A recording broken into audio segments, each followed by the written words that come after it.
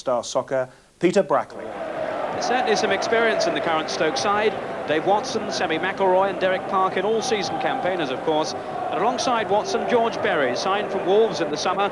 He's proved a very useful addition, as has Mickey Thomas, the Welsh international, who came from Brighton to strengthen Stoke's left flank. But the revelation in the Stoke side wears the number 11 shirt. Mark Chamberlain, a 4th division player last season with Port Vale. He's adapted remarkably quickly, and Barker believes he has the potential to go right to the top. Luton Town have been well satisfied with their opening to the season too. Their 16 goals make them the First Division's highest scorers so far, 6 of them coming from Brian Steen, a player many feel is now worth an England place, an honour bestowed this week on his teammate Ricky Hill, who of course came on as substitute in Copenhagen. Steen and David Moss were 2 of the front men in the promotion side, and this season manager David Pleat has added the considerable skill of young Paul Walsh, whose 3 goals so far all came in the same match against Notts County. Jake Findlay still hasn't recovered from damaged ribs, so Alan Judge continues in goal. The referee today is Gilbert Napthine of Sileby near Leicester. It's Stoke City in the striped shirts who'll be kicking off, attacking the goal to our right. A crowd of around 15,000 here today, which at least is in the region of Stoke's break-even figure. A state of affairs that not too many clubs can boast at the moment. Indeed, ironically, in these days of falling gates, Stokes are actually increased 2,000 up on the average of last season. Ball running over the line for a goal kick to Luton Town. Never actually won a league match here at Stoke.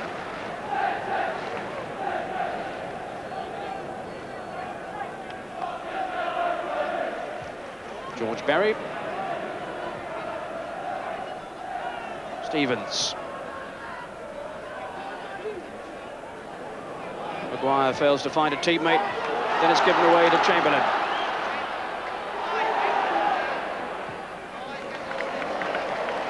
This is Maguire.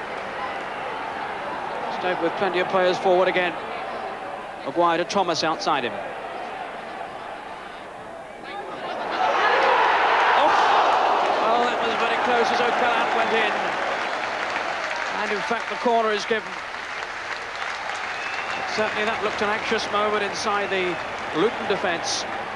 Ball floated over, in goes O'Callaghan, and eventually just scrambled away for a corner.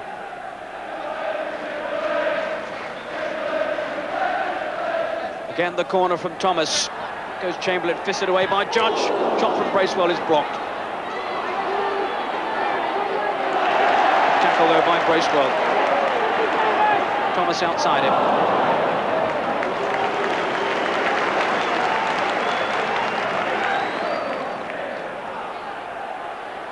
Now Hampton to Watson. Again, the aerial assault looking for O'Callaghan. He's won it again. It falls to McElroy. What a good tackle from Mal Donaghy. One of the stars of the Northern Ireland side in the World Cup. My word, he timed that tackle to perfection.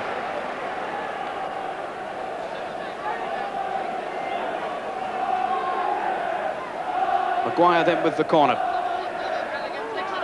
Chamberlain! And it's there, it's gone in! George Berry has scored.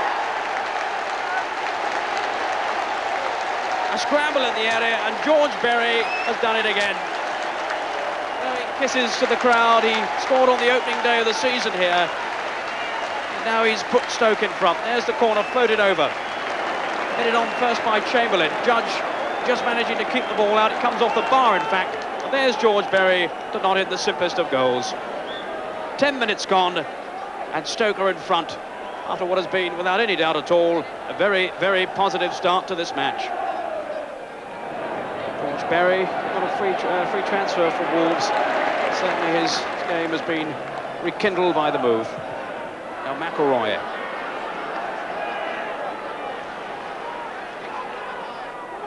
This is Maguire. Well, Mickey Thomas clearly in some trouble, limping off, helped off the field in fact. I wonder if he'll be taking any further part in this match. We'll have to wait and see. Turner to Horton. Good play by the Luton captain. Walsh, who turns so sharply, surely held back there by George Berry. Paul Walsh, young man with a great future. Now here's Stevens.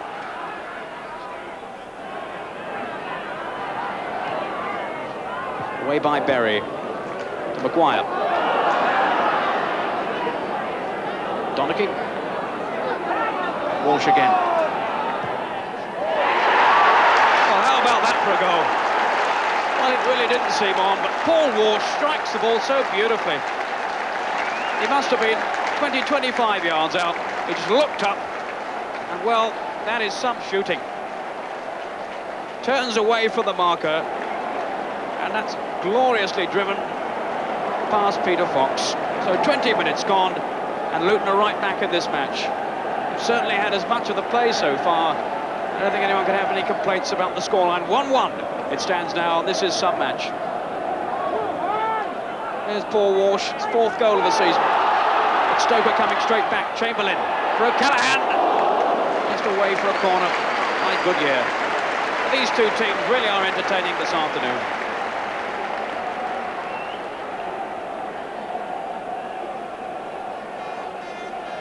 Paul Maguire then with the corner for Stoke City. They work a lot in training on the one to the near post, looking for O'Callaghan for the flick on. See what they try here. Maguire. There's O'Callaghan. Back across the goal. Just headed away by Wade Turner for a corner. You have the impression in this match so far that almost every time there's an attack, there's a chance of a goal at either end. It's been that sort of game. The referee just making sure that the ball is in the right position. The corner then from Maguire. Up goes O'Callaghan. Headed away. Chamberlain. Immediately confronted by 2 defenders. Can he find a way through? Berry! Quite remarkable. George Berry has done it again. Well, he didn't score all that many goals for Wolves to George Berry, but that's his 3rd now for Stoke City. Chamberlain again, the provider. Here he is, faced by 2 defenders. There didn't seem to be a way through, but he found one. He turned from 1 foot over them with his right, and up goes Berry. The goalkeeper perhaps rather misjudging the cross, and Berry knocking it in. So 2-1, and we've only had 22 minutes. Well, looks as if Stoke City are about to make their substitution. Because Mickey Thomas, well no, in fact he's coming back on. Well, that's a bit of a surprise because we saw David McCaultrey and his tracksuit top off. All of a sudden, Mickey Thomas reappeared. I gather he's had some stitches in a cut knee. He's clearly all right. Certainly appreciated by the supporters here at Stoke who've enjoyed his performances so far. Tackled by Bracewell. It falls for Horton. Took a deflection, and only just wide in the end. Shot driven in by Brian Hall. Certainly hit a Stoke defender on the way. Horton with plenty of time to size up the opportunity. They're just wide of the far post. The goalkeeper clambering for it. This is Moss with the corner then for Luton. Goodyear and Stevens have both come up for the kick. Donachie knocked it back off the line. Oh, what a remarkable incident. And there's a player down injured in the 6-yard box. Stoke haven't got it away yet. Parkin was the player who went down. Oh, this really is an eventful match. Scramble inside the 6-yard box, the ball cleared off the line. Stoke have survived. Watson breaks it up. Here's Chamberlain again. O'Callaghan is in there. Here he is. McElroy. Well, Sammy McElroy hasn't scored yet this season. He's taken a bit of teasing from his teammates because he hasn't. He really should have put his name on the score sheet there. There's the cross in again from Chamberlain. O'Callaghan's header, and McElroy, a perfect view of the goal, and strikes it wide. That's into Steen. Steen backing into Dave Watson. Walsh is going through. Fox in trouble. Did he handle it? Walsh. And the referee has given the free kick. The Luton players can't believe it, and they're furious. Well, Peter Fox still being spoken to, and I think he has been sent off. Well, under the new regulations, the new harsher regulations, And I suppose is what the referee has to do. And have you seen a more dejected figure than Peter Fox? Moving his jersey there to hand over to Paul Bracewell, I would think. As we see the incident here again, he's lost the ball. In goes Walsh, grappling for it, he's handled it. The referee had obviously blown the whistle there. On goes Walsh, takes it so well. Marvellous piece of finishing. Paul Bracewell is the man who's taking over in goal. Well, what drama we've had here. Here comes Mickey Thomas again, threading a way through, finds Parkin. Still Parkin. In the end, the shot was blocked, but a good run by Parkin. Hill, free kick now for Luton. This is David Moss. Steen up two, in for Steen. Glorious finishing by Brian Steen. His 7th goal of the season, and showing us there why so many people feel he's on the verge of an England cap. Here's David Moss breaking down the right. They're so positive when they come forward, Luton. Looks up, spots Steen coming in, and the header was perfectly placed. I don't think that Paul Bracewell could be blamed for that one at all. Berry now then for Stoke. Trying to send Chamberlain clear. And the whistle has gone for half-time, and what an eventful first 45 minutes it's been. Quite a few jeers from the Stoke supporters, aimed presumably at the referee for setting off Peter Fox. But they've certainly had some entertainment here this afternoon. At half-time, they're locked together, 2-2.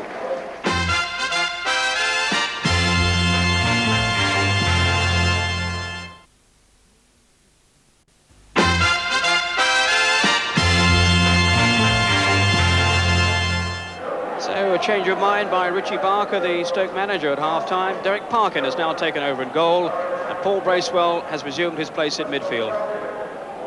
So Luton it is then who get the second half underway. And a lot to live up to after that first 45 minutes.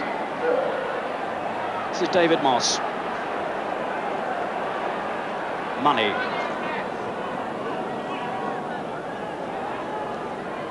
Now Ricky Hill. To Kirk Stevens, who's certainly made a lot of sorties down the right flank for Luton. Foul then on Paul Walsh. Mickey Thomas with his knee now strapped. Clearly able to carry on, although he does look to be in a little bit of pain. David Moss. Quite fine turner.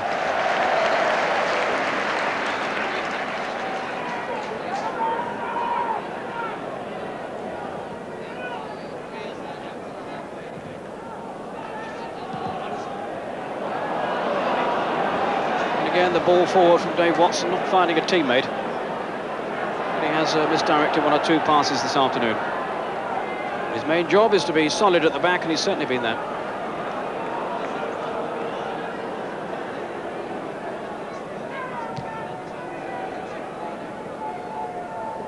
There he is again. This is strength, of course, in the air. Dave Watson. So it is for this man, O'Callaghan, then finds Chamberlain. Look at the speed here. Chance! It's gone in! It was Bracewell who got the final header in. And although the defender tried to clear the ball off the line, I think it was Stevens, it went in. And here's Chamberlain again, setting up the chance. Creating havoc down that right side. Judge fumbling the ball, the header from Bracewell. There's Stevens trying to keep the ball out. Couldn't do so. So just 4 minutes into the second half. Stoke have gone back in the lead again for the third time in this match. It really has been splendid fare. 3-2. Paul Bracewell with his first goal of the season. Here's Berry. 2 goals already this afternoon. Good header by Stevens, finds Ricky Hill.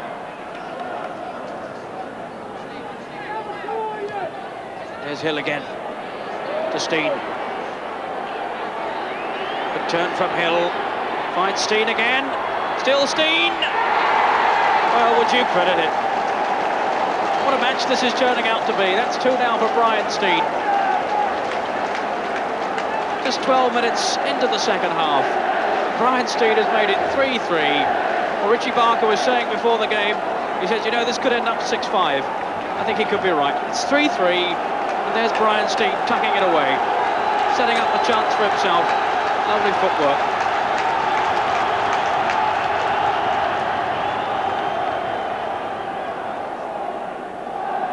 So the goals continue to flow. Chamberlain to Maguire. Now David Moss. Cut out by McElroy.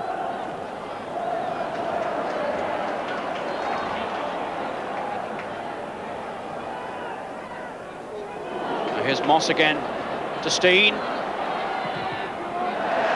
In the way was George Berry. And there's danger whenever Brian Stein gets the ball. That's the thing about this match, there's so many potential goal scorers on the field. Here's another one, Ricky Hill to Horton.